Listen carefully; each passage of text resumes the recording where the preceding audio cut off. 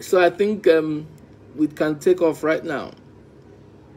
So, ladies and gentlemen, as usual, my name is Dr. Akano.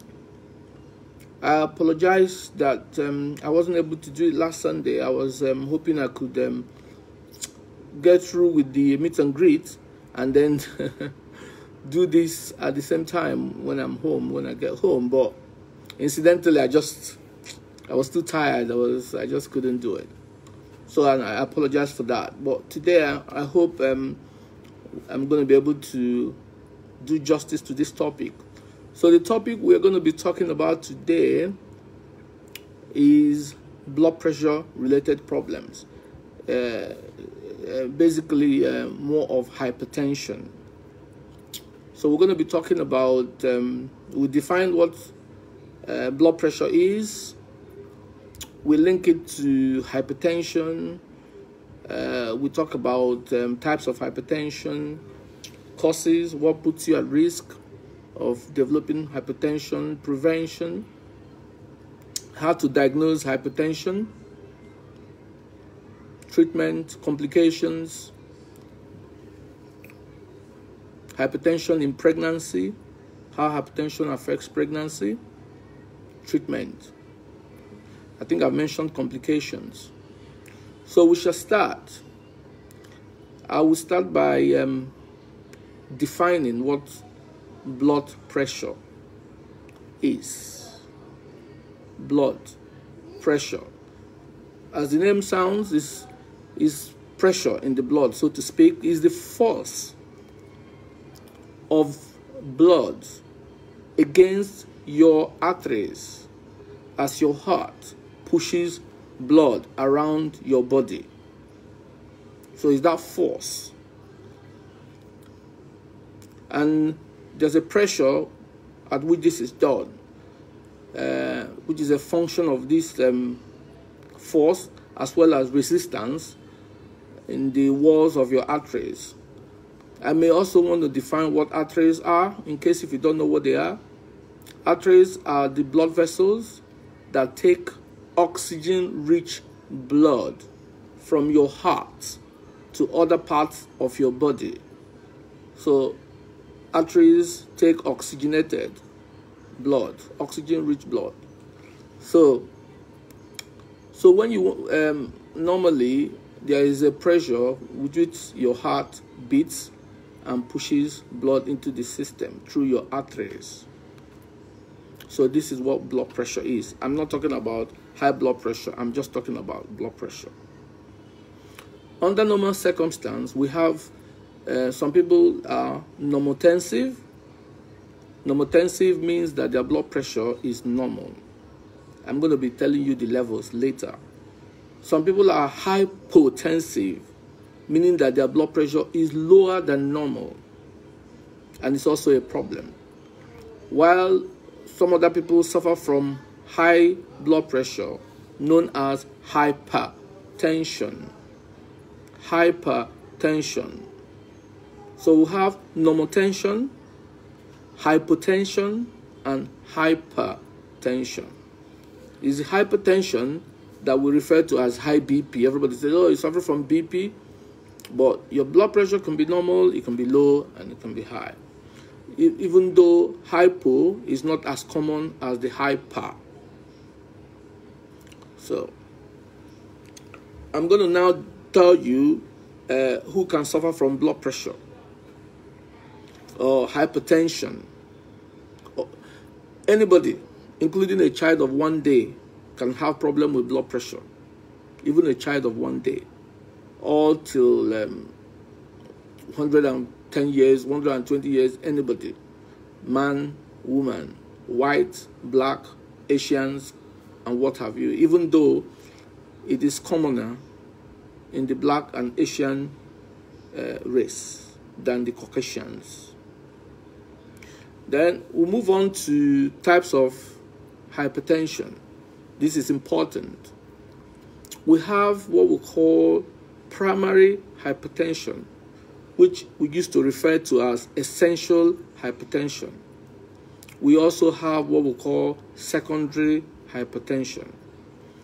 Primary hypertension constitutes to about 90 to 95% of all cases of hypertension. And this is the hypertension that there is no obvious cause, and it has got no cure, even though it can be managed with lifestyle and medication, but it has no cure. Nobody knows why you have this problem, and it normally develops slowly and becomes chronic, and is usually lifelong. So if you have this type of hypertension, which constitutes about 90 to 95% of all cases of hypertension, you are most likely going to suffer it forever, and you do not know why, and it has got no cure. No cure. All it can do is to control it to normal levels, and you can live as well as possible, as normal as possible. So, but I will explain the levels as time goes on. While secondary hypertension, which constitutes about 5 to 10%, is that type of hypertension that normally happens suddenly, has got causes, can be, if the causes are treated, the blood pressure and the problem that caused it could resolve, and you may not suffer from hypertension again. This I'm using may. So secondary hypertension have got identifiable reason why you're suffering from that hypertension. While the primary hypertension, there is no known cause, there is no obvious reason, and it cannot be cured, even though it can be treated and managed. So I've defined primary and secondary hypertension. The next question is that how do you diagnose hypertension? How can you diagnose?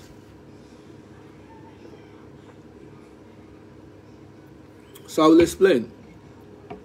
In simple terms, diagnosis of hypertension is done through blood pressure measurement, through with an equipment called sphygmomanometer, which is this blood pressure equipment that you see around, sphygmomanometer. And when you're measuring blood pressure, you must be aware that when they tell you your blood pressure, they will say your blood pressure is 140 or 120 over 70.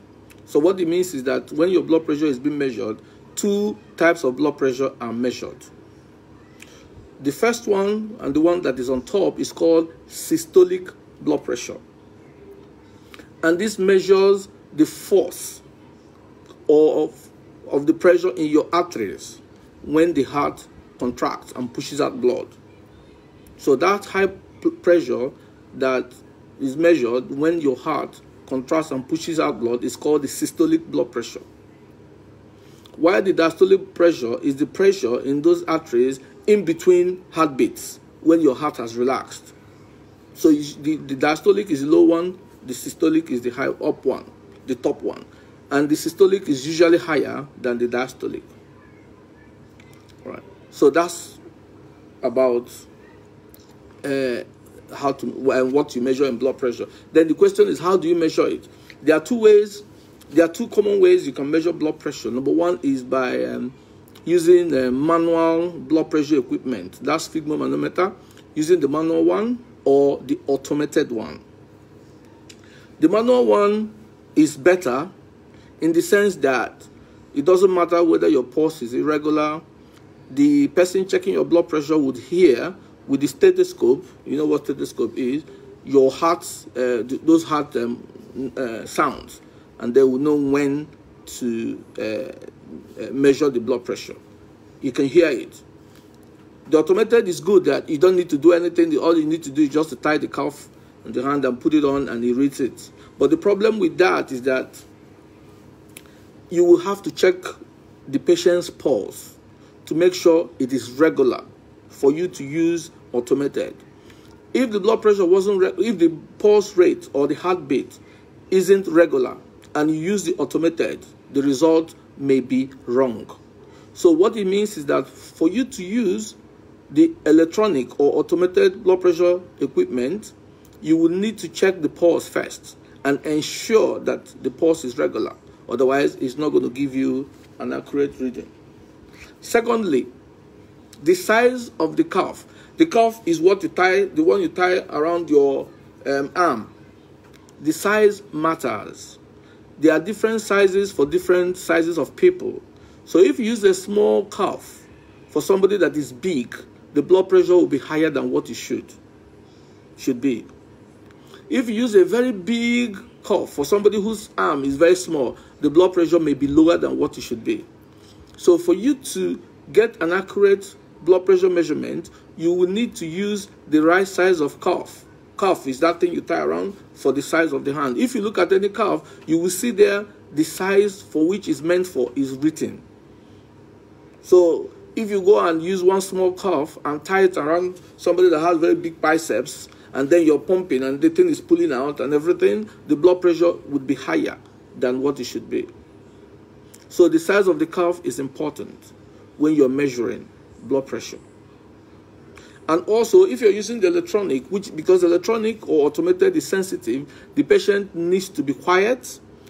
The patient shouldn't be talking. The patient shouldn't be moving arms and legs while you're checking the blood pressure. These things could affect the blood pressure reading. So these are the things you need to know. Then, if your machine is good and you've used the right cuff and you measure the blood pressure in the correct manner, you will get your readings. And then you will now decide what to do from there. Right? There are certain things I will need to discuss before I go ahead to discuss what levels will constitute hypertension or hypotension or normotension. But I want to discuss some things. There's something we call clinic blood pressure measurements. This is measurements that you get when you go to the hospital or clinic and the nurse or the doctor checks your blood pressure. It is called clinic blood pressure measurement. There's something we call home blood pressure measurement, which is the blood pressure you get when you measure in the comfort of your home when you're relaxed. So there's something else we call maxed blood pressure, hypertension, and also there's another one we call ambulatory. I will explain it so for you to understand it in the context. So there are some people that when they go to hospital and they check their blood pressure, the blood pressure usually shoots up. But when they go home and check the blood pressure goes down. It will not be the same. So anytime they go to the hospital, their blood pressure goes up for no reason. This is what we call white coats hypertension. Because usually the nurse and the doctors would normally wear white coats. It is assumed that because of fear of those white coats, that is why your blood pressure shoots up. So, with people that have this problem, that their blood pressure is a lot higher in the clinic than at home, how do we mitigate this problem and get the exact accurate measurement of their blood pressure? There are two ways to mitigate this problem.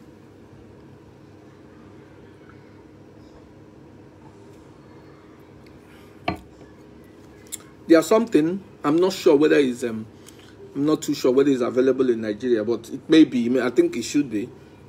It's called ambulatory blood pressure measurement. They put a little equipment on your belt, on your waist, and then you go home, and that measures your blood pressure twice a day, or around the clock, so to speak, for a couple of days, and then we take an average. The machine measures it. And that normally gives an accurate measurement of your blood pressure. It's called ambulatory blood pressure measurement. There's something we call home blood pressure measurement. So if you have this problem of white coat syndrome, you can go home with your blood pressure machine, especially automated, as long as your pulse is regular and the machine is working well.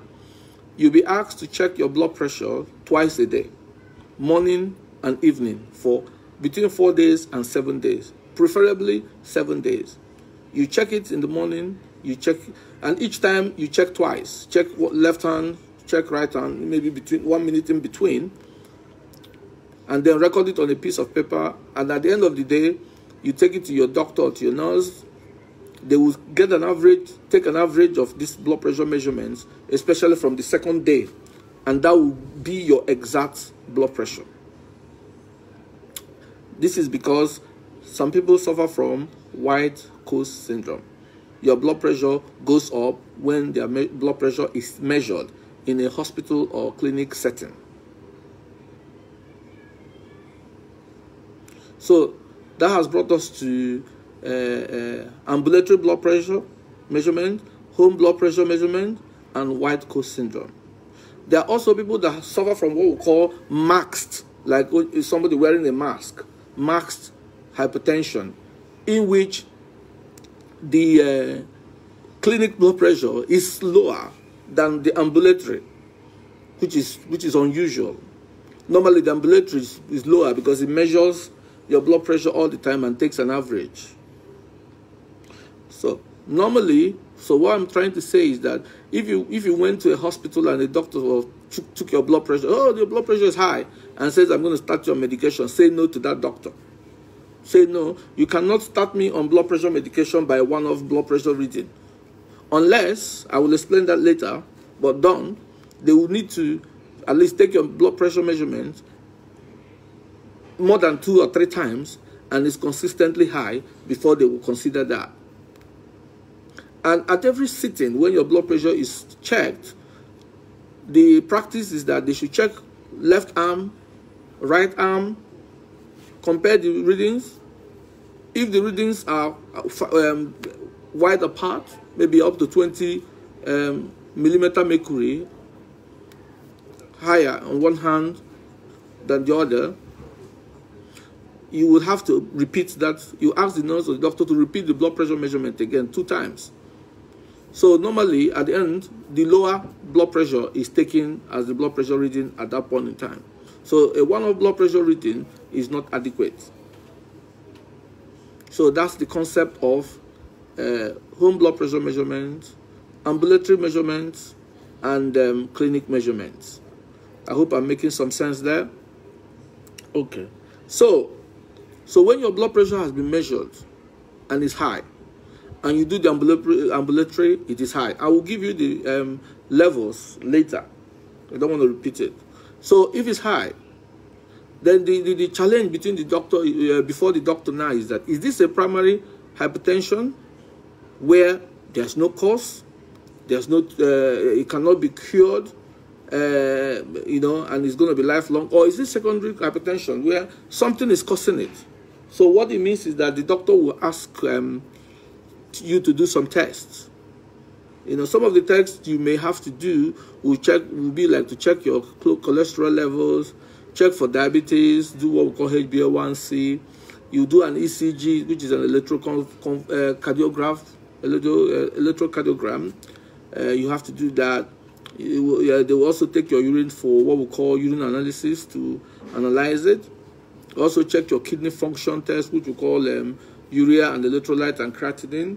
Your thyroid functions would also be checked, and the doctor should also use what we call a fundoscope and look into the back of your eyes to see whether there are damages to the back of your eyes. So these are some of the things that the doctor would need to do before considering whether to go ahead and start treating. So we have defined blood pressure. We have talked about non-intensive, hypotensive, hypertensive. We've talked about types of hypertension, primary or secondary.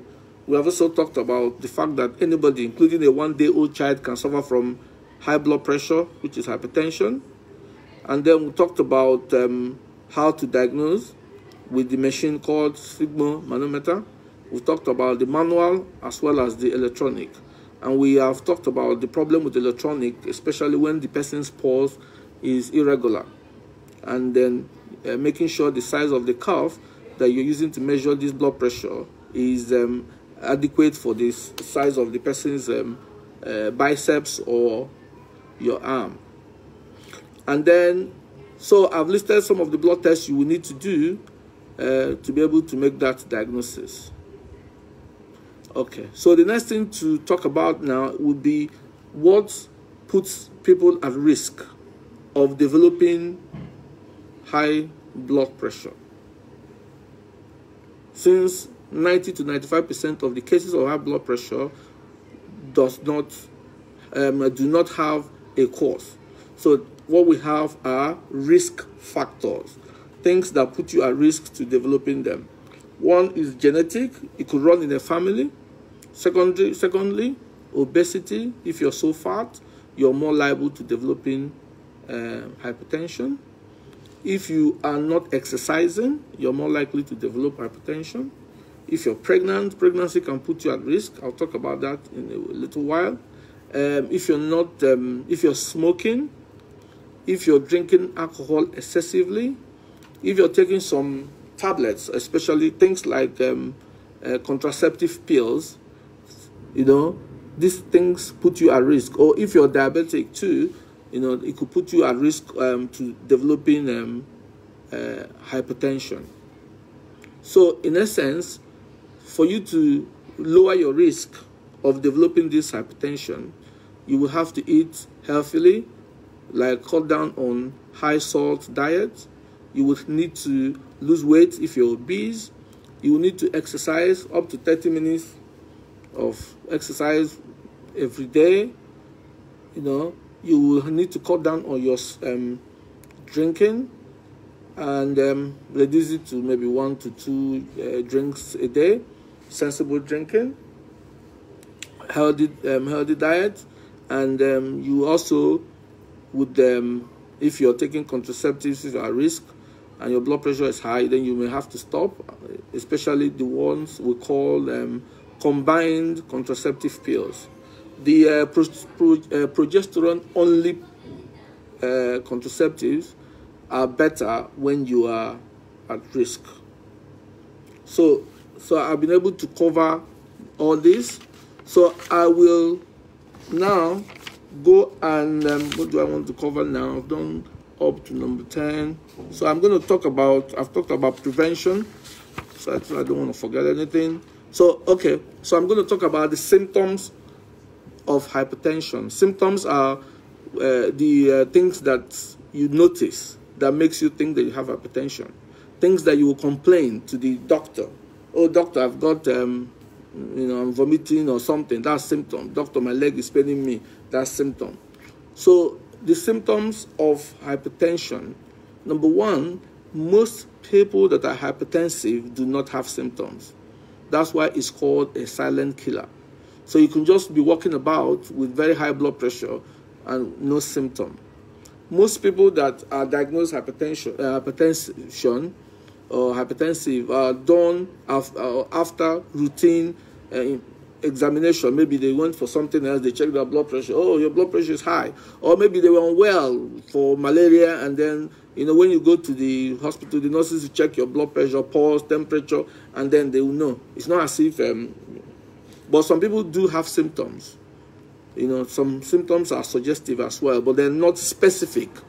You cannot say, oh, because of this symptom, it is hypertension. But if you do have hypertension, you can have those symptoms. And they include things like headache, especially headache, which we call occipital, at the back of your head, and which is worse in the mornings.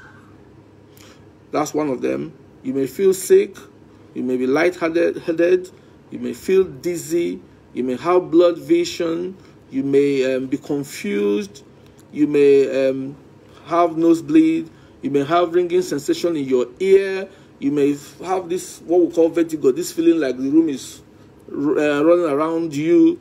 These are some of the symptoms you may have with hypertension. But if you develop complications, which I'm going to discuss, you may have further symptoms, which are worse. So, what are the complications of hypertension that you can have? And then obviously you can have the symptoms of this complication. Number one is stroke. Stroke. Everybody knows stroke. So hypertension, high blood pressure can cause stroke. So with stroke, you can lose consciousness, you can get confused, your face will droop, you will lose your speech, you may lose your movement, the stroke, and it could kill you. So number one is stroke. Number two, you can have heart attack, which we call myocardial infarction. You may have a heart attack from hypertension. And the symptoms you have, like you have central chest pain, like somebody sitting in the middle of your chest, and the pain may radiate to your arms or to your neck or to your jaw, and you're sweating and you're feeling sick and vomiting. These are some of the symptoms that will tell you that, oh my God, I think I'm having a heart attack. And hypertension can cause that.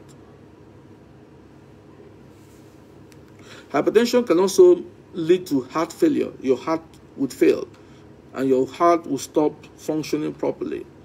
And some of the symptoms you may have with heart failure will be things like your leg may swell, your tummy may swell, you may have problem with breathing, especially when you're lying down flat.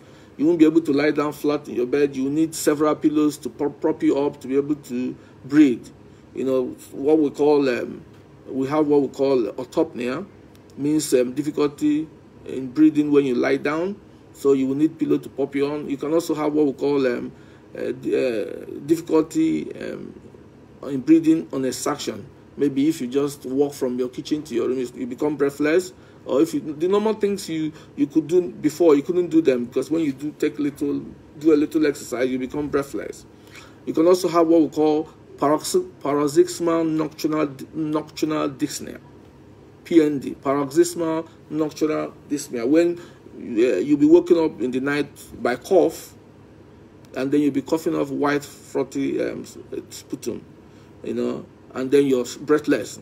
So these are some of the symptoms you may have from this heart failure caused by hypertension. I'm not trying to say that it's only hypertension that can cause these things, but I'm saying that hypertension causes them, and you may have these symptoms.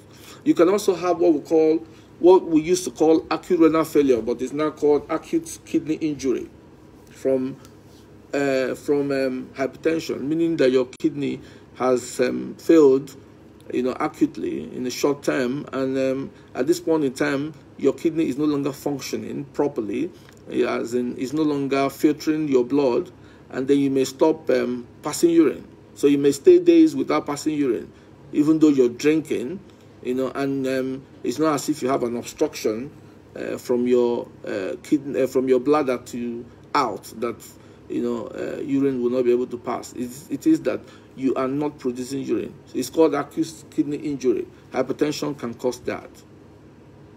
Hypertension can also affect your vision, cause visual impairment, and that's what we call hypertensive retinopathy, and it can also lead to blindness. Hypertension can cause that. Hypertension can cause what we call aneurysm, like your vessels will dilate, and it can even burst, and it can kill. So these are some of the complications of hypertension. We also have what we call, excuse me, let me just take some water. Okay. There's something we call hypertensive crisis. There are certain things, what we call hypertensive crisis. Hypertensive crisis is a kind of emergency associated with hypertension.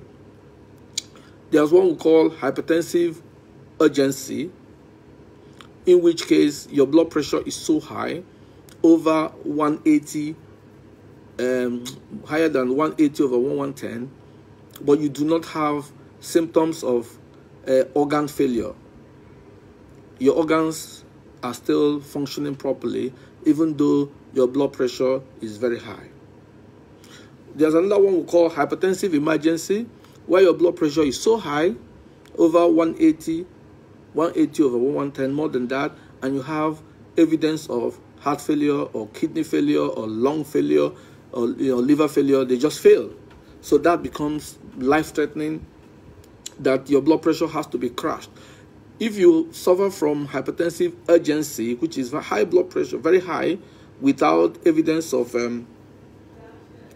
organ failure, you can be treated with tablets over the next 24 to 48 hours.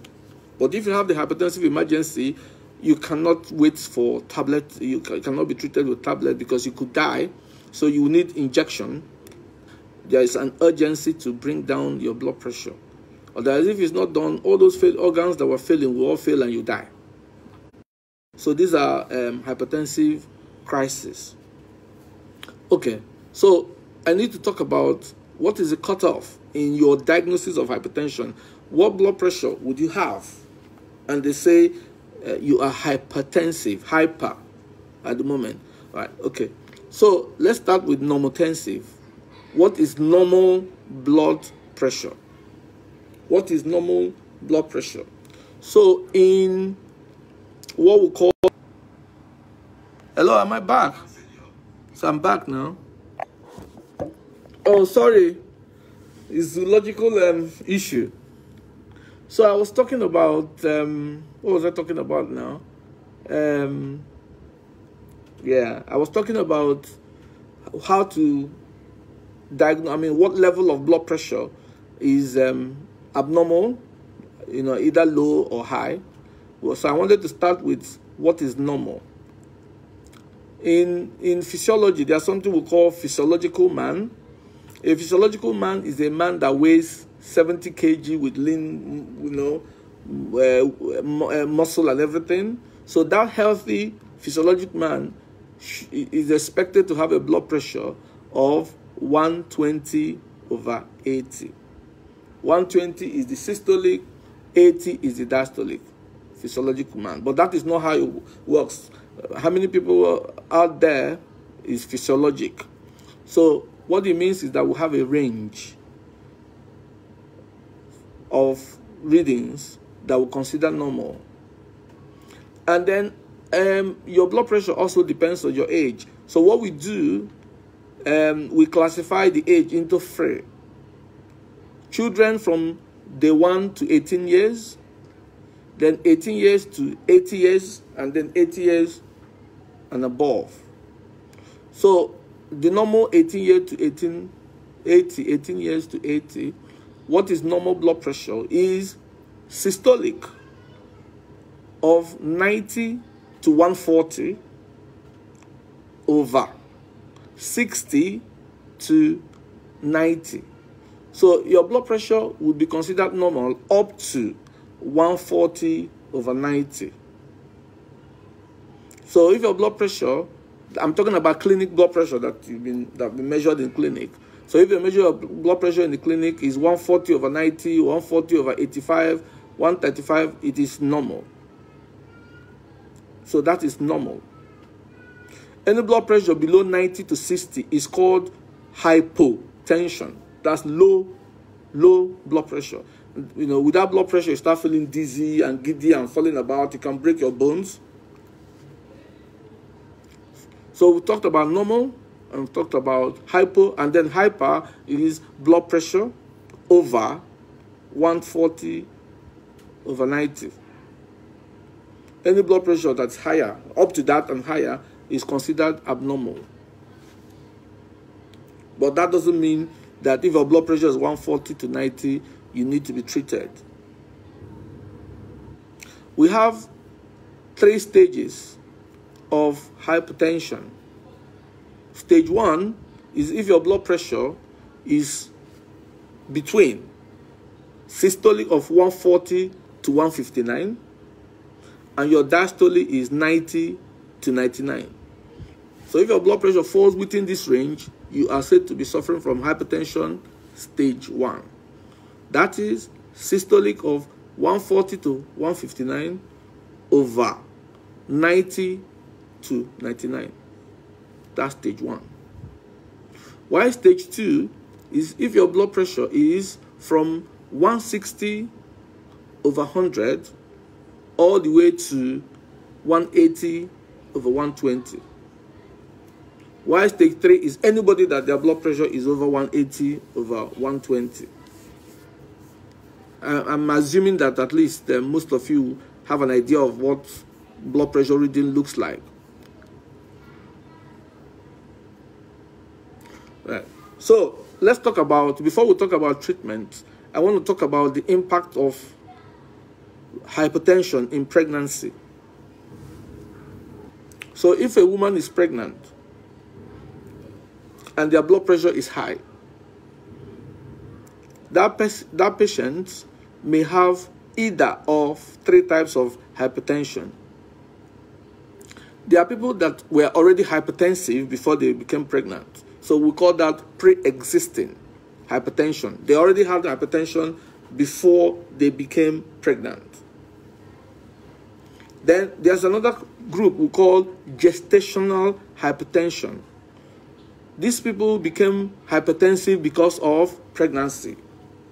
They were not hypertensive before they took in. It was this pregnancy that caused their hypertension. But I'm also going to differentiate it from a third class called pre-eclampsia. This pre-eclampsia is another type of hypertension that happens in pregnant women, especially in the second trimester. How do you differentiate it from the gestational, since both of them started in pregnancy? With the preeclampsia, the patient would have high blood pressure, along with swollen legs, along with protein in their urine. So they have hypertension, protein in your urine called proteinuria, and then swelling of their legs called pedal edema. And they may have symptoms like severe abdominal pain, confusion. It could kill. It could lead to a life-threatening condition called eclampsia, which the patient would have all these symptoms: high blood pressure, leg swelling, protein in the urine, which is called proteinuria, and they'll go ahead and develop convulsions, seizures, kidney failure, and all sorts of problems. And it's usually, in fact, when I was, I only saw one or two when I was doing my labor ward posting those days in Teaching Hospital, Port Harcourt. And no matter everything all the doctors did, the two I saw, we lost them. So these are the things that can happen in pregnancy in relation to blood pressure, hypertension. So if you have a pre-existing hypertension, you come in and you're pregnant, you could be treated and you'll be fine, you can have your baby. Then if you have gestational hypertension without proteinuria, that's without protein in the urine, you're fine, you can be treated as normal, and then you'll be fine. And then after the pregnancy, your blood pressure may come down normal and you continue living a normal life. Only that that puts you at risk of developing hypertension in future. While preeclampsia is the serious one that is associated with abdominal pain, leg swelling, protein in your urine, headaches, and all sorts of symptoms that could eventually lead to eclampsia and could kill. And most times, this preeclampsia is the cause of maternal mortality. That's pregnant women dying, and also high cost of stillbirth. Stillbirth is giving birth to a dead baby. So this hypertension in pregnancy, known as preeclampsia, causes that a lot. So that is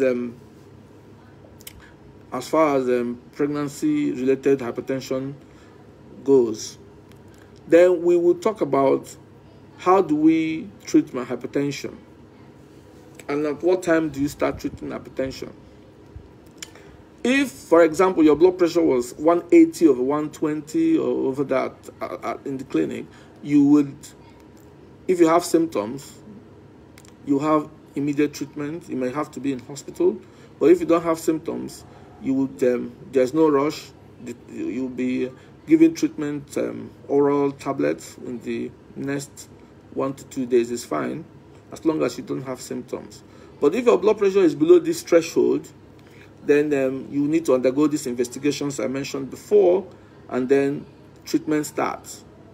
The treatment of hypertension starts with lifestyle modifications. That's, lifestyle modification in terms of maybe stopping smoking, reducing alcohol, eating less salty food, maybe eating more potassium-rich diets, cutting down on alcohol, if I haven't said it, and reducing your stress as much as you can, you know, doing healthy exercises. If you're obese, losing weight. These are some of the things that you need to do to lower your blood pressure. So if these don't do the job, then you would have to be put on medication, which we refer to as antihypertensives. Antihypertensives. So if you're a black person like me and you do not suffer from diabetes, the recommended blood pressure medication are what we call calcium channel blockers. That's the first line. And these calcium channel blockers are medications like amlodipine, felodipine. So any black person who does not suffer from diabetes but is hypertensive, the first blood pressure medication any doctor who knows what they are doing will prescribe for you is amlodipine. But if you're diabetic, excuse me,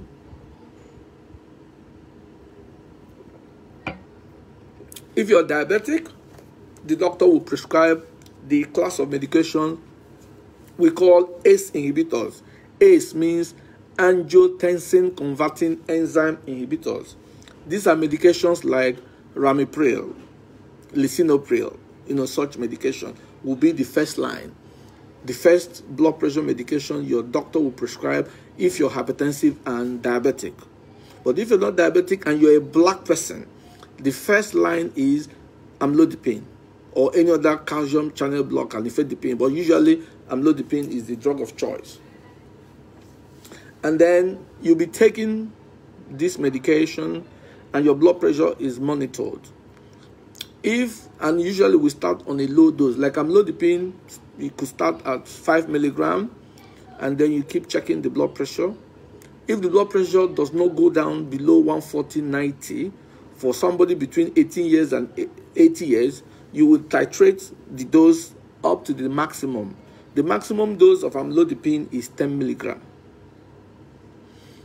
If this dose of amlodipine is still not doing the job, and you're a black person, your doctor would, and you're not diabetic, your doctor would add another group of medications we call thiazide diuretics. But these days we use the thiazide derivatives like indapamide. So what it means is that if the amlodipine has not controlled your blood pressure at that 10 milligram, you will be prescribed indapamide or any of the medications in that family.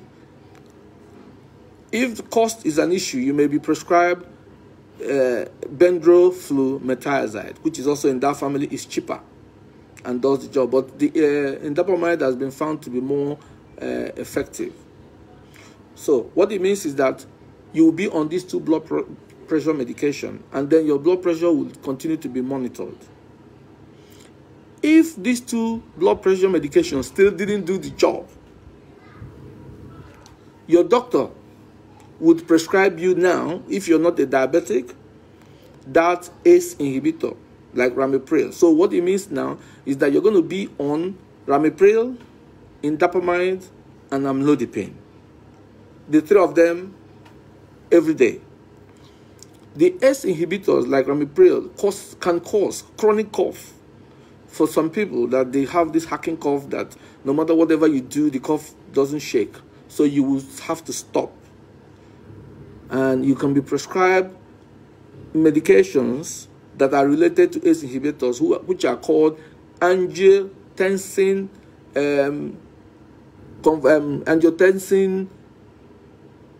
like angiotensin, what do we call them now?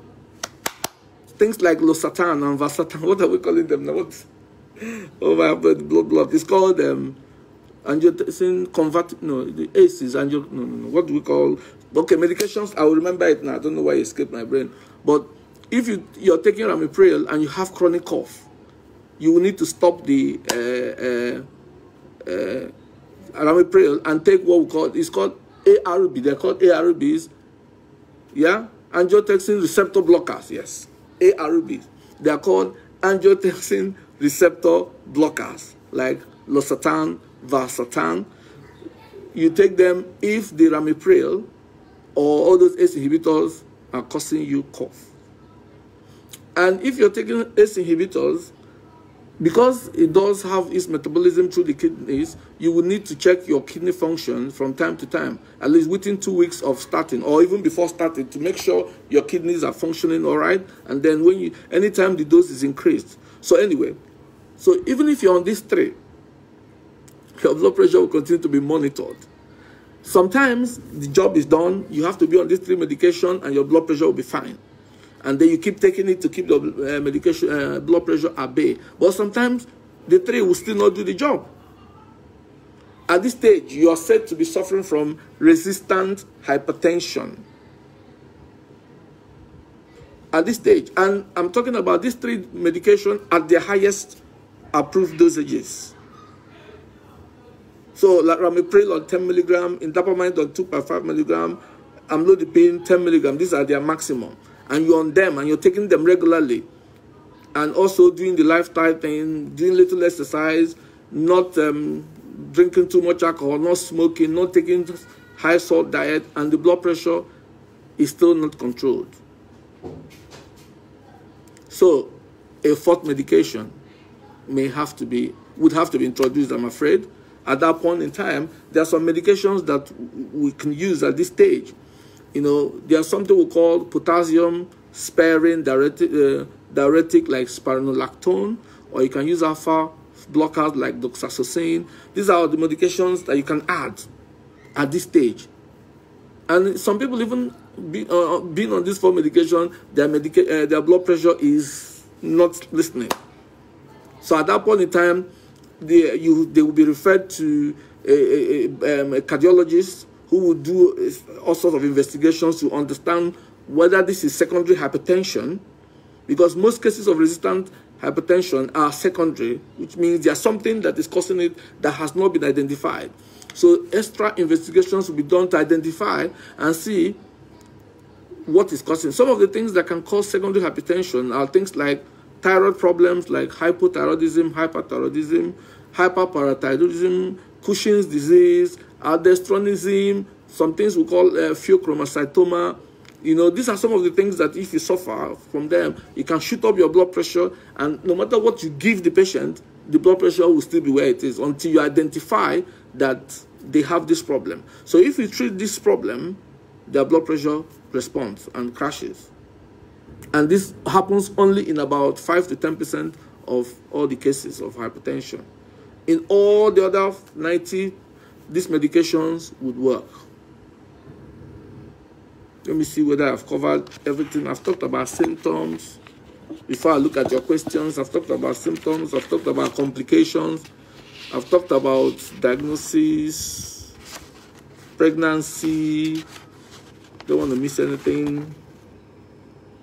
I've talked about treatment, which one to start with, the medication to start with in a black person. If it's a white person, if there's any white person watching me, the first blood pressure medication that you're prescribed is ACE inhibitor. The angiotensin converting enzyme inhibitor is your first line, ramipril, if you're white. And then if that didn't work, you have calcium channel blockers like amlodipine added. So you go, you know, and then if that didn't work, they will prescribe indapamide.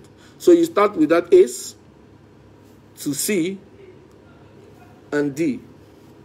But if you're a black man and you don't suffer from diabetes, you must start with amlodipine. And it's titrated to the highest dose. If that didn't control your blood pressure, then you will have the D, which is the diuretic, indapamide added. If those two didn't do the job at their highest dosages, then you have the ACE inhibitor added. And remember, if you're taking ramipril, lisinopril, and then you're coughing for a long time, and they're treating you, oh, maybe you have TB, you have this, you have that. I've seen patients who, I used to have a friend in Port Harcourt who was on Ramipril, and he was coughing, he was going to different hospitals, X-ray. So when I came to Port Harcourt, he told me, I said, which medication do you take? He said, oh, I'm taking Ramipril. I said, no, that's why you're coughing. Stop the Ramipril. And he stopped the Ramipril. I said, okay, I'm going to ask you to take the, in fact, as a black man, I don't even know why they started you on Ramipril and you're not diabetic. I said, stop it. I'll prescribe you amlodipine. Within 2 weeks, this cough that he's been running around different hospitals stopped. That's chief, The cough stopped. So a lot of people will have this hacking cough and they will not understand what it is. They'll say, oh, today is staph. They will tell them it's staph. Tomorrow is straight up, you know the way they talk in Nigeria. And then the amlodipine, and also for some people it causes leg swelling. So if you're taking amlodipine and your leg is swelling, just know that it's that amlodipine that is causing this swelling. So don't go thinking that your kidney has failed or your heart has failed.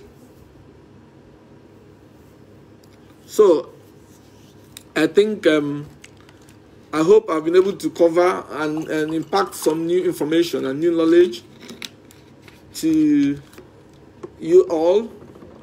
I shall now look at the questions. Are there many? What are you doing now, baby? I thought you were helping. I thought you were helping. Can you imagine? What moral support? You should be telling me that there are 20 questions or 100 questions and then... Okay. Baby, I hope you learned something yourself.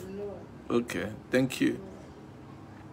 So, I'm going to look at any questions if there are. I'm assuming that, my delivery was quite easy, that everybody would have understood. Yeah. So, I am looking for questions. I hope nobody's going to ask me what is hypertension today. Or does eating garri cause hypertension? The way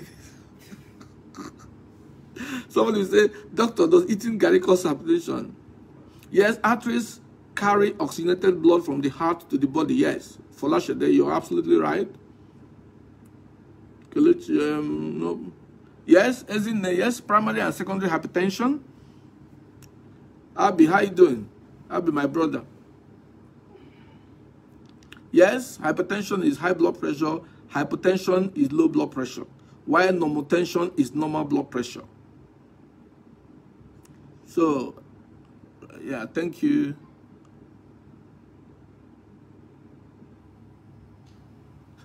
Violet, I'm not talking about baby and prolapse. I'm talking about hypertension. So I'm going to limit my scope to hypertension. Asking me whether a baby with prolapse, a woman with prolapse can have a baby, is not related to this topic. Chichi said, can primary hypertension be hereditary? Yes, there could be a genetic predisposition with primary hypertension. It runs in a family. That doesn't mean that if your father is hypertensive, you must be, but the chances are that you can inherit that, yes.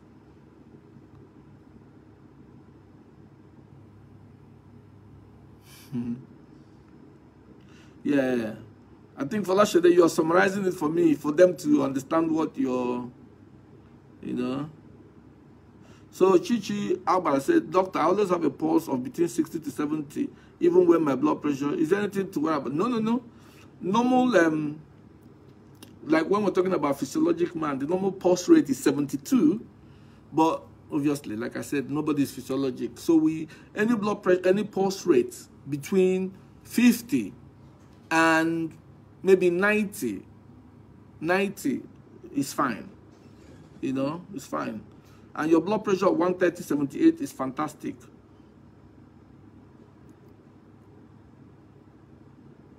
So please, what is causing headache always? I don't know what is causing your headache, but I said to you that headache could be one of the symptoms of hypertension. I didn't mean that every headache is caused by hypertension. So if you do have a headache, it could be due to hypertension, it could be due to dehydration, it could be due to malaria, it could be due to typhoid, it could be due to meningitis, it could be due to cancer, it may be due to migraine, cluster headache. It's so many reasons. I don't know why you do have a headache. Yeah. Messi, thank you. Yeah. Yeah. The size of the, not cafe, calf. Calf is spelled as, I didn't say the size of the calf determines the, yeah, I mean calf. Calf is spelled as C for Charlie, U for uniform, FF, calf. Calf is that thing you tie around your arm to measure blood pressure, whether manual or automated. The size, there is a size for every arm. So you don't just go and take a blood pressure medication equipment with very small calf and tie it on the hand of somebody with very fat distance. The blood pressure will just shoot up. That's not going to be your. If any day you have a blood pressure medication, a blood pressure equipment with you, look at the calf. You will see there clearly written, this calf is for arm of this size to this size. It is written there. But many people don't know, so they just see you. And even, it's not only in Nigeria, even in the UK. I always correct some nurses, both white and this. They just, oh, bring your hand. They will just use one tiny calf and put in the arm of somebody that, you know, and then the blood, he will say, doctor, the blood pressure is 200. I said, but come on. And then they also use electronic equipment to measure people whose pulse is irregular. If your pulse is irregular, boom, boom, boom, boom, boom, boom, the automated cannot measure it. The automated measures based on the fact that it believes that your blood pressure is, your pulse rate is regular. Means your heart is beating boom, boom, boom, boom, boom. So that equipment uses that to measure your blood pressure. But if your blood pressure is, if your pulse rate, your heartbeat, which is your pulse rate, is irregular, as in maybe it's going boom, boom, boogity boom, boom, boom, boom, boom, that equipment gets confused. It gets confused. So the only way to get your blood pressure is to do the manual one. The manual one that you have to inflate the calf. Inflate the calf, and somebody puts their stethoscope in their ear and listens and hear what we call, they call that noise Crotokov sounds. I don't want to go into that and confuse you, but you would. So if you suffer from irregular pulse, like people that have atrial fibrillation or things like that, you cannot use automated or electronic blood pressure equipment to measure your blood pressure. You must use the manual. A lot of people don't know that. And then when you use the electronic, it's not, they are checking your blood pressure, you're shaking your hand like this, you're shouting, come, and they're checking your blood pressure. The report you're going to get may be wrong. So you need to be calm with your arms stretched out, your legs, you know, in akimbo. You're not saying anything. You're not shaking your head or shaking your hand for your blood pressure to be accurate. Is there a particular time to check blood pressure? Morning? No, there is no particular time. You can check your blood pressure in the morning, afternoon, or night. Yeah, you can check it. Blood pressure, people's blood pressure changes as the course of the day. Your blood pressure may be 140, 20, 80 by 8 o'clock. You check it by 10. It has changed. So it fluctuates. Yeah, but all we advise is that maybe if you rushed into a clinic, don't just go and say, oh, check my blood pressure. No, you need to relax. Chill first before they check your blood pressure. That is if you don't suffer from white coat hypertension. That fear hypertension, when you get, oh, doctor, oh, your blood pressure just shoots up. That's not your normal blood pressure. You're fearing the white coat.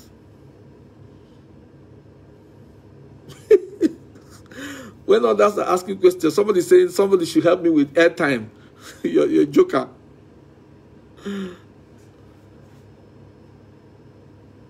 Okay, you suffer from white coat hypertension. Good. Emmanuel Noram says you suffer from low blood pressure. So what I want to know is, what is the level of your blood pressure? before we can talk about what can cause your low blood pressure. What level do you consider low? Write it in your next question. What level do you consider low? Emmanuel Norom.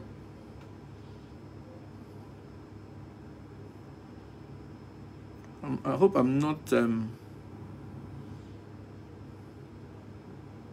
Okay, don't think we have ambulatory blood pressure measurements in Nigeria. We may have.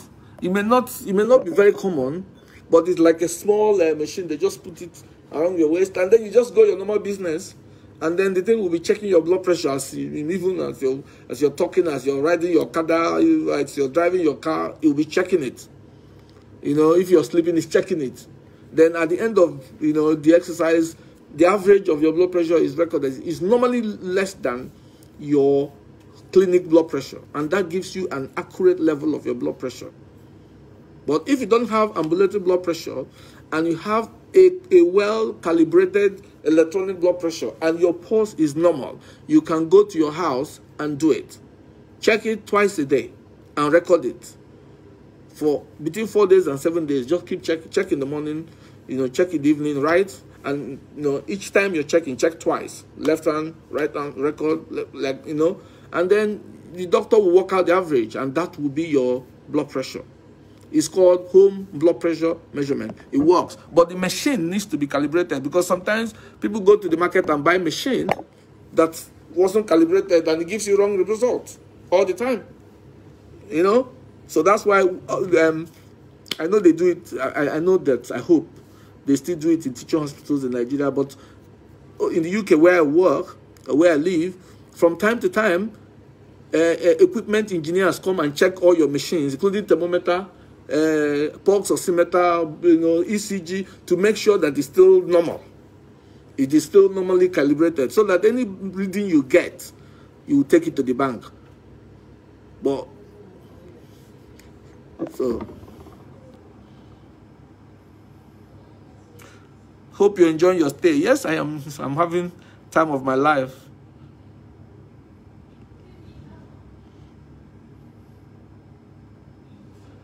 Yeah, max hypertension is quite dangerous, because if you come to the clinic, your blood pressure is lower than what it is. Unlike white coat, where it is higher. With max is dangerous, because with max, you come, your blood pressure is 100/10/60. And then when you do the ambulatory one that is measuring all, then your blood pressure is 170/150. So it's maxed. That one is dangerous. Thank you, St. Mavis. Thank you, that I'm making sense. Diamond, thank you. Plenty sense, yes. Yes. In fact, Falashid, I missed your in the last topic, because you and I'd like to know, are you in the medical line? Because you seem to follow these things very well. Yes. Sometimes people, it is annoying. In Nigeria, you go to see a doctor, they just check your blood pressure. Your blood pressure is 150. They put you on blood pressure medication. That is quackery. That is, anybody that goes to see a doctor, the only time they will measure your blood pressure and offer you blood pressure medication and you accept is if your blood pressure is over 180, up to 180/120. And they say, okay, take 5 milligrams of amlodipine, take. Then they will not need to investigate it. But if you go, your blood pressure is 160, 100, no, don't agree. They will have to do it at least 2, 3, 4 times at different times. Maybe if you come next week, there is no rush. There is no rush for you to go on blood pressure medication if your blood pressure is less than 180/120. There is no rush. Unless, if you're having symptoms that are quite bad, that show that you're having organ damage. But if you just go and, they just check your blood pressure, and your blood pressure is 150, 100, and say, take this, say no. Unless they have done, at least, even if they can't do home blood pressure measurement, even if they can't do ambulatory, as long as maybe each time you come, they do left arm, do right arm, and you look at it, come back in 1 week's time, come back in 2 weeks' time. They do it like that 3 times, and it's consistently high. And then they will take your blood, check your lipids, do the one we call HbA1c, and do your thyroid, check your kidney, function test, do a full blood count, you know, do an ECG. Even sometimes you may need to do an X-ray, you know, and then somebody will look into the back of your eyes and say all these things before they can say, all right, we're going to start you, because you're a black person and you do not suffer from diabetes, we're going to start you with amlodipine. So if they say, oh, I'm going to start you on all this Aldomet, the only time you can be prescribed Aldomet and you accept is if you're pregnant or you just had a baby. That is when Aldomet is indicated as blood pressure medication. But if you're not pregnant, Aldomet is not your medication for hypertension, be you man or woman.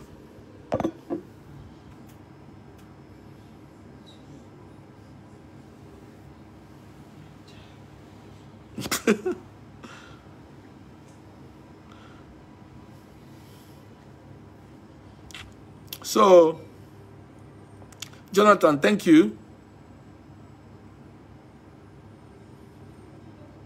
That pain you have in your heart may be heartbreak. It may not just be due to hypertension, my brother. Oh, Adi, he said I can't get a complete sentence without breaking. I don't think it's from here. It's probably from you. Maybe if you come to the house, I can redo the lecture for you, but I'm gonna save it here. Eh? Yes, Adi, boss lady said if you bring okwa, you will get the lecture free. You know, nicely garnished. You know now. You know my specification. Thank you, Edwina, for appreciating. Your pregnancy, yes, if you do, yeah, pregnant, that's gestational hypertension. You can have that due to, if you also have multiple pregnancies, as in twins, that puts your risk of having that gestational, yes. But even if you have a single thing, which is one baby in your womb, you can still have that gestational. As long as you don't have proteinuria, the protein is not seeping from your kidneys into your urine, and your legs are not swollen, and you're not having all those symptoms of preeclampsia, you can have your gestational hypertension or your pre-existing hypertension, and you can have your baby, and everything will be cool. Nedikedo, how are you? You're always a late comer. How is your husband?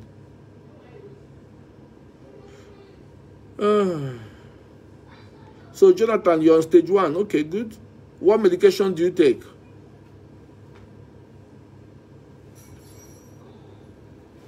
Thank you, Margaret. Chidi, thank you, Dalo.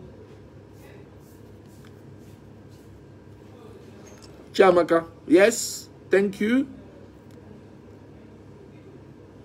A lot of people are complaining that network is so bad. It is what it is.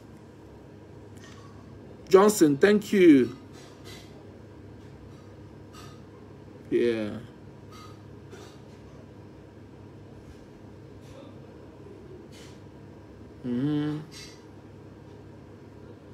Fortune, thank you. Potassium held it tight like plantain.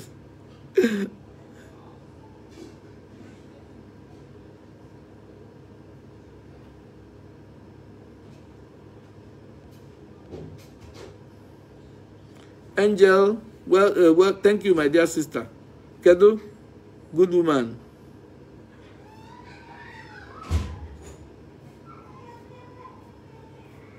No. Folashide, lisinopril is an ACE inhibitor. It is not the first line for a black person who is not suffering from diabetes. So before you be put on lisinopril, you must have been on amlodipine and either bendroflumetazide or indapamide or any of their family before you consider taking ACE inhibitor, which is lisinopril. So lisinopril is not your first line if you're a black person, and I assume that you're a black person like me. You only take lisinopril if maybe you're allergic to the other ones or you're diabetic. Oh my God, who's doing my baby?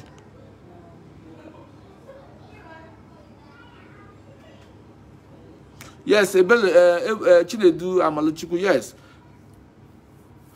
In fact, I don't know how they will start somebody on 2 antihypertensive.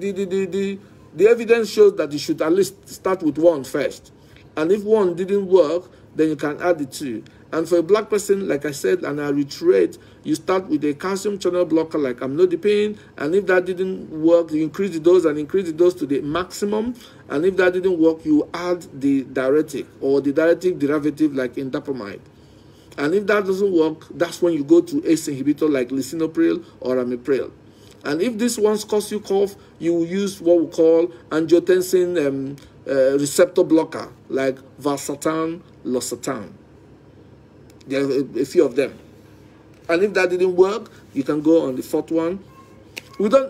There's another group we call beta blockers like atenolol. We don't tend to want to use them for some side effects and some reasons, unless you've used the other ones and your blood pressure is not still controlled, then you may have to use it, I'm afraid.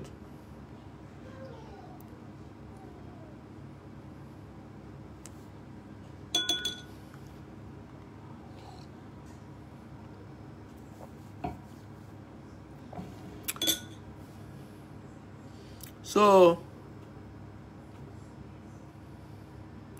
yeah.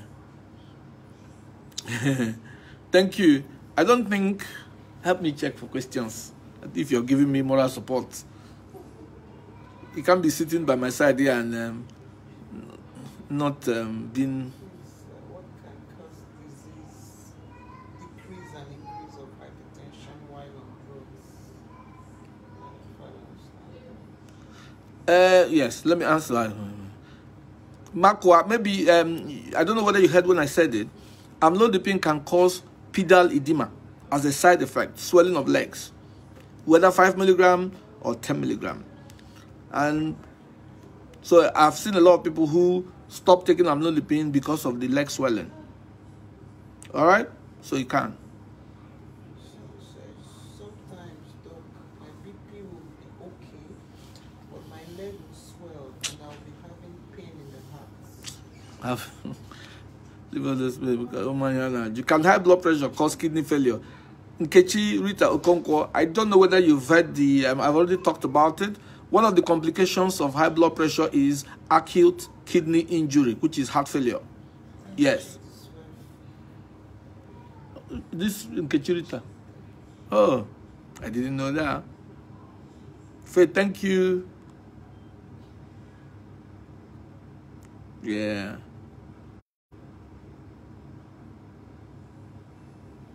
Kennedy, you can ask your question about hypertension.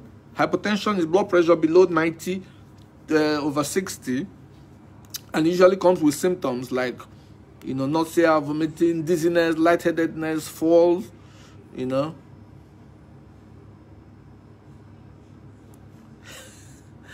Okay, Marco Achuku, let me answer this now.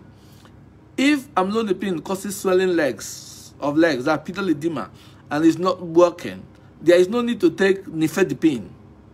Yeah, you would leave calcium channel blockers and move to the diuretic.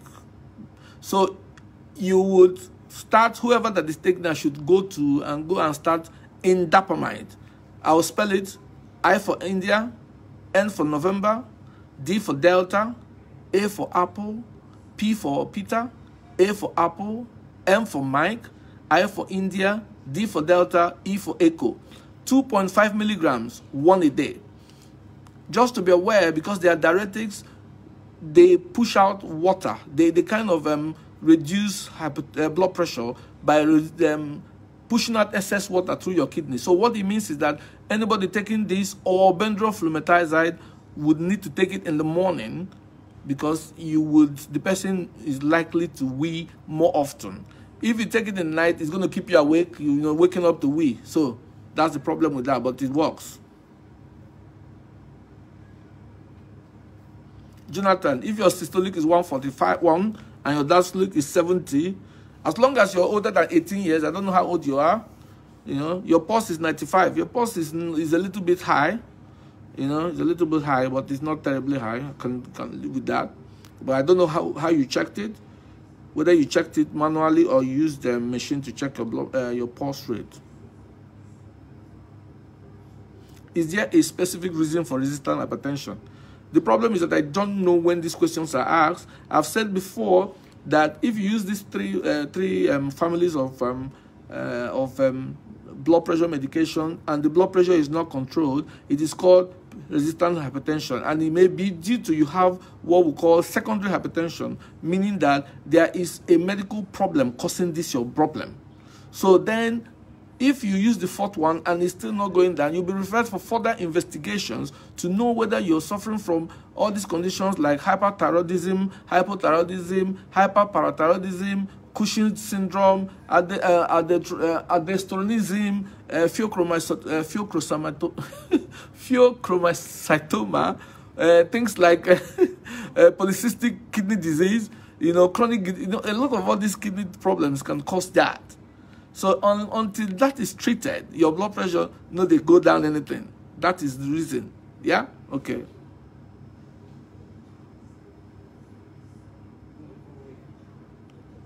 Thank you, Aisha. Sir, how long will you stay to check your blood pressure? If your blood pressure is, is it when it's normal? If your blood pressure is normal and you're not diabetic, you can check your blood pressure once every 5 years. It wouldn't matter. And you're young, unless you if you're diabetic and your blood pressure is normal, you can check it every year.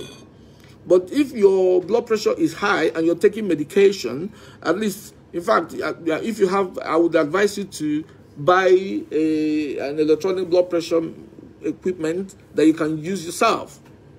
And as long as your pulse, this pulse here, your heart is going normal, doom, doom, doom, doom. You can use the electronic one, and then make sure the one you're buying, look at your size of your calf, the size of your bicep arm here, and check, make sure it's the correct one. If you have that, you can check it at home. You can check it once a day or twice a day and just be recording it. Okay? So, Doc, what's the main causes of low blood pressure? So, if you want blessing. So, some people have low blood pressure. It may be because side effect of medication. Number one, you may be taking blood pressure medication and then suddenly you're taking too much. Your dose is too high and your blood pressure crashes and you don't know, and then you wake up and you'll be shaking all over the place. Dehydration, kidney problems, general illness, infections, general body infection like septicemia. If you're diabetic, if you're having a hypoglycemic event, you may have hypertension. If you're unwell, you have an acute illness, typhoid, malaria, that you're so unwell, your blood pressure may fall. So,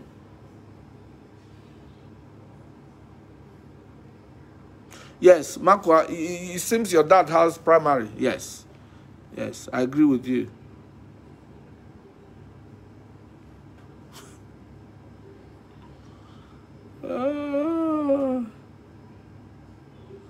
I don't know why my sister Favor is worried about the number of people watching. It doesn't matter. Even if there are 20 or 10 or 5 people that want to learn, let them learn. I'm not going to ask to be paid for this. So if they don't worry about it. Amechi Bula or something. What can cause decrease and increase of hypertension while on drugs? What kind of drugs? Do you mean hypertensive drugs? If you're taking hypertensive drugs and your blood pressure is still not controlled, it means that the medications are not controlling it. You need to be put on the right medication. And then if you're taking 3 and it's not controlling, then it's resistant. And if you take the 4th one, it's not controlling it still, then you need to be investigated. The person needs to be investigated to know whether there are things causing it, which I've mentioned over and over. Even one of them, I almost bit my tongue trying to say pheochromatization. Oh my God. Pheochromatization. Few, oh my God, it's a long time, pheochromocytoma, which is a kind of pheochromocytoma.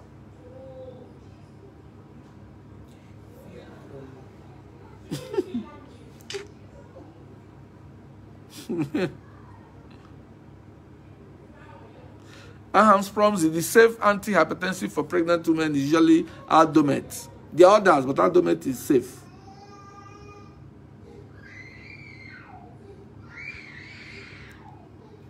I always hear, last one, I was hearing Normal's voice in the background. I was hearing it again. Can overweight cause high blood pressure? I will save this video and you listen to it. I explained it last time.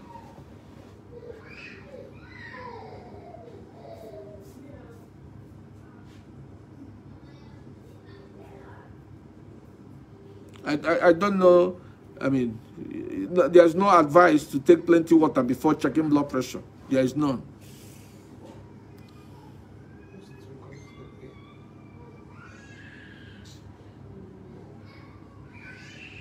Clean them, we can check. Okay, big to the shower. This girl.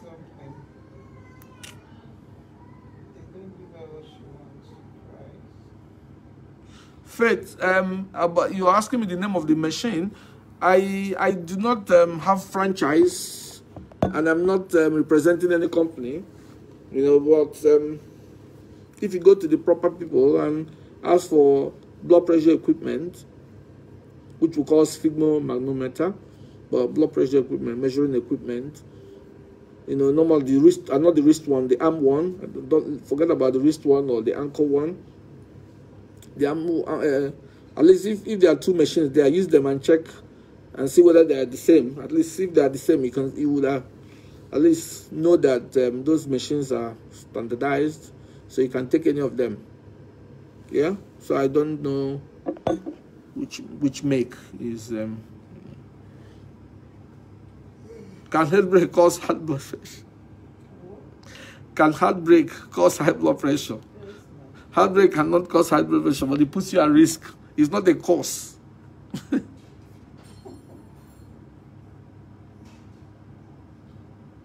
If I take anti-malaria tablet, my BP goes to 100/10. Is it normal? I don't know. Maybe because you're unwell. If you're unwell, at the time you're taking the anti-malarial, your blood pressure could go low because of the illness. Most hospitals in Nigeria check only one hand. Is it okay? Absolutely wrong. Absolutely wrong. Your blood pressure needs to be checked on both arms. You know, even sometimes, even some of my patients, I check left, right, and then I go back to the left, and I have three, and I look at the three and see, are they similar? If they're similar, fine. But if one is so high and one is low, then I will need to recheck it, and then wonder what's going on. So, but only once, no.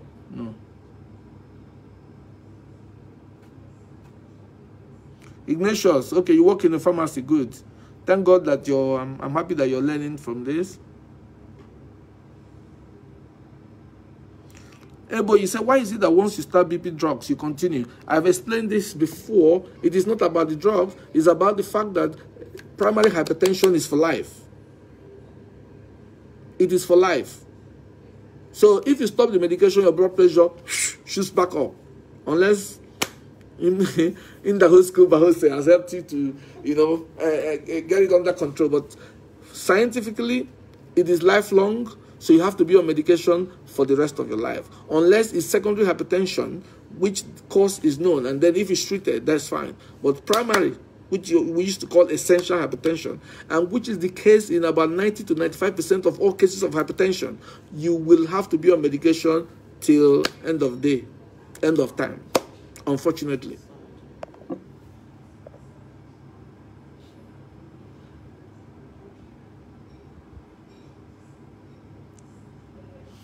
Doctor, can diabetes cause high blood pressure? Diabetes can put you at risk. It's not a cause. A lot of people that are diabetic, after a while, may develop hypertension because of the thickening of the arteries, you know, from diabetes. Yes. Oh, for Lasha, they say you're not into medical line, but seen a lot in line of childbirth. You have 5 kids. Oh, multiple. Wow, you've tried. She's intelligent. Hmm? She's intelligent. Very. She's not. I thought she was in medical line. This full and she confuses me. She has Yoruba names and she writes Igbo sometimes. For Lasha, are you Igbo or Yoruba Igbo? Which one? Tell me.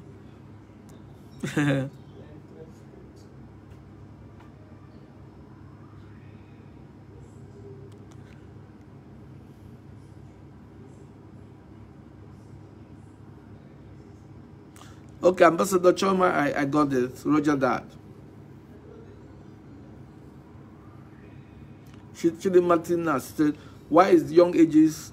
I don't think it's more now than before, maybe because there's advancement and people are checking.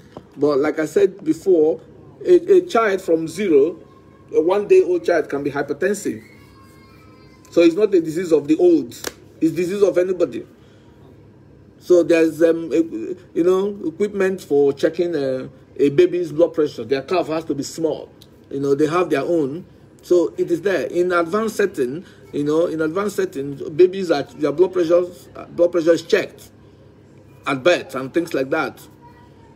So it is not and about prevention, I've talked about it, so I'm not going to be able to talk about it again. I will save the video and you can listen to it, and then you see the causes and then prevention.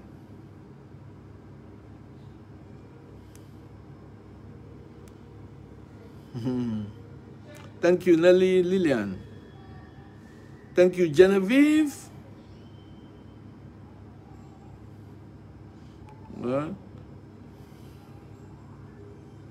What causes heavy head and chattering of head? I don't know what that means.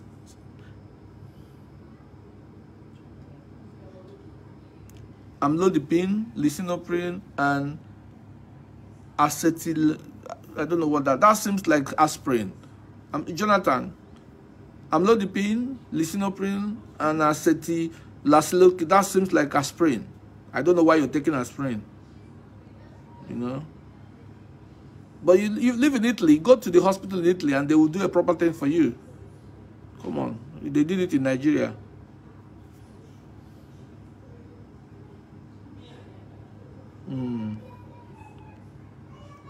Lolo, Peter, it was just a great Lolo for us. Her presence beside you is enough motivation. Okay, Lolo. She has heard and she's saying hello. He's asking you to pass by and have lunch. But he's in Abuja. So he can pass by from Abuja, enter flights, and fly to Lagos and come to Lekki and come and eat. Oh? Since I started taking my medication, I don't perform good on bed anymore. Yes. Some of the antihypertensives cause erectile issues. So if you're anyone that you're taking that is causing erectile issue, you should stop it. Ask a doctor to change it to a different one. Thank you. Jacob, thank you, Jacob Z. Deborah, thank you. Mosu Onebu. What question did you ask that I didn't answer? Yes, favor, don't worry. When I come back, at least you want to kick it that I'm your uncle. I will check your blood pressure. So bad no.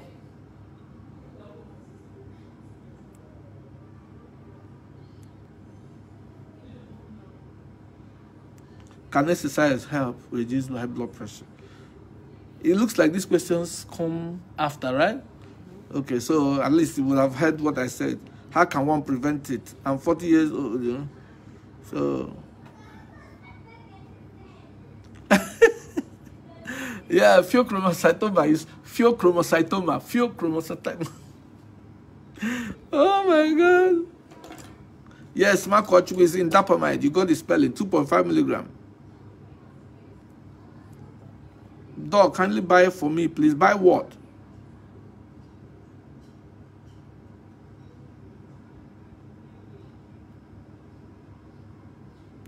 Okay. Thank you, Diko Cha. I've said it now, it's pheochromocytoma. Pheochromocytoma. Pheochromocytoma. Sometimes you just forget. All these are long terms, eh? Uche, my brother, Olea.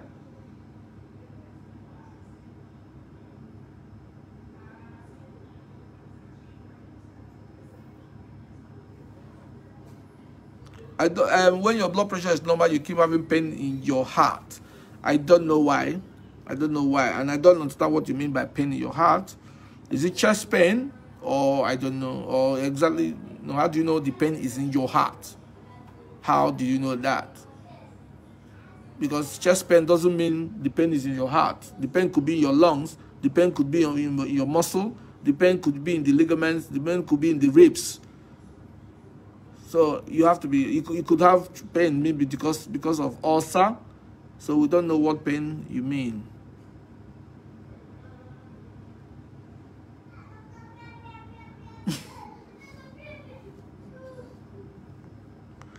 This is my daughter. Esquiloval, I didn't answer your question. Maybe I didn't see it.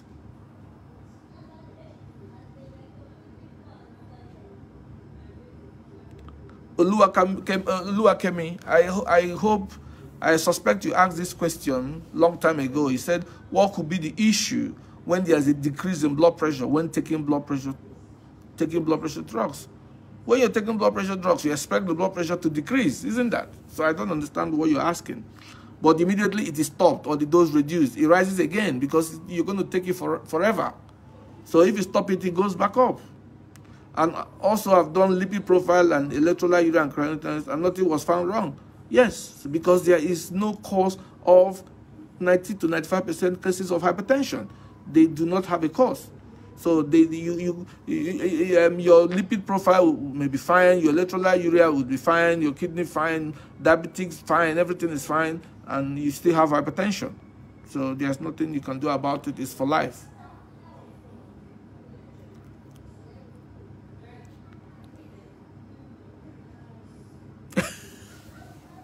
Oh my God. She said if heartbreak can cause hypertension, that means mine will be like 280, 280. Oh my God, Chidera, my sister, have you had heartbreaks? Anyway, we have all had one or two in our life, so in different forms.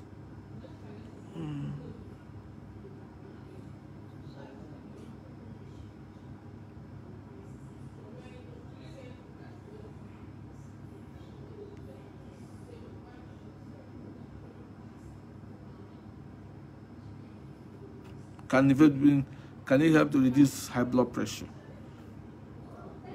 Nifedipine. Meanwhile, I've been talking about this since that the first line is casual channel blocker, and that is amlodipine or nifedipine. Then somebody asked me, can high blood pressure cause eye problem? Is it that they're not listening or they asked the question before? Okay, I'm sure she has heard that I said that hypertension can cause what we call hypertensive retinopathy that can even lead to blindness.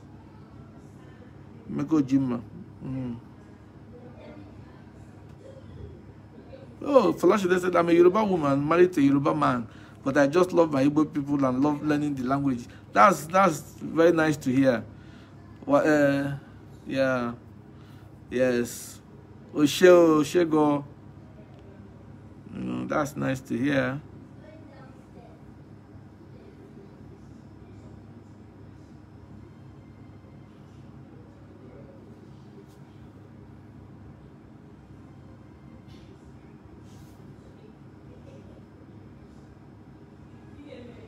Comfort, Obomanu, yes.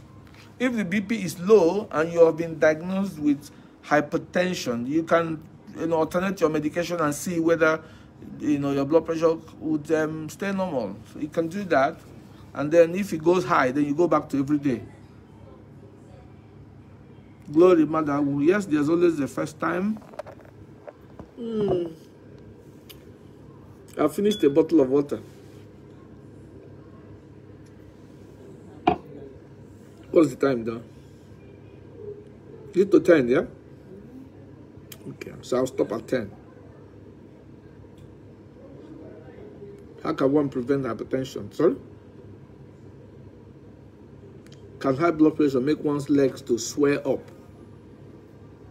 So, that's Nkechi Okere. Hypertension would not on its own cause edema, pedal edema. But you can have pedal edema or leg swelling. One, if you're taking amlodipine, you can have that. If you have a complication, heart failure, if you have heart failure, your legs may swell. If you have kidney failure, your legs may swell. So hypertension can lead to conditions that can cause leg swelling. Or the medication you're taking to control high blood pressure can lead to leg swelling.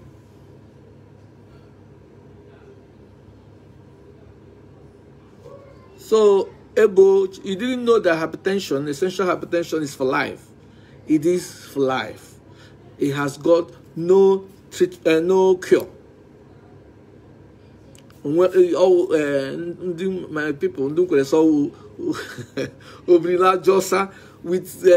hypertension, you're going to carry it till 6 feet. But if you take your blood pressure controlling medication, you can live normal. But if you don't have complication, and it's important that you take your medication regularly to keep your blood pressure under control. If your blood pressure is under control and your heart is working at the normal pressure it's supposed to work, you're good. You're unlikely to have the complications, blindness or heart failure or heart attack. Stroke or heart failure or heart attack, yes, or even dementia. I forgot to mention dementia. It can cause dementia. From one day you just wake up, you see your wife, you say, "Are you my grandmother?" And your wife will think you're joking. You'll be asking, "Are you my grandmother?" That I remember you when we were in Baminda, and that's how it starts. Hypertension can cause that. Okay, I'm back.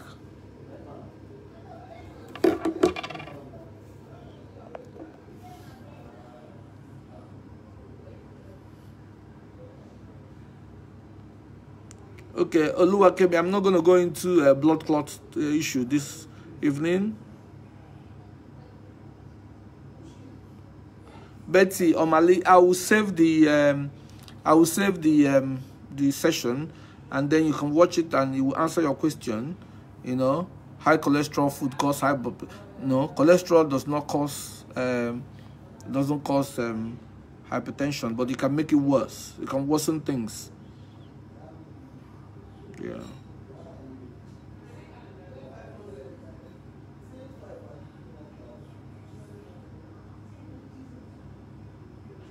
Thank you, Aisha. Good night. So, let me go through and see whether there's any question I've missed, otherwise I can. Is it? Okay.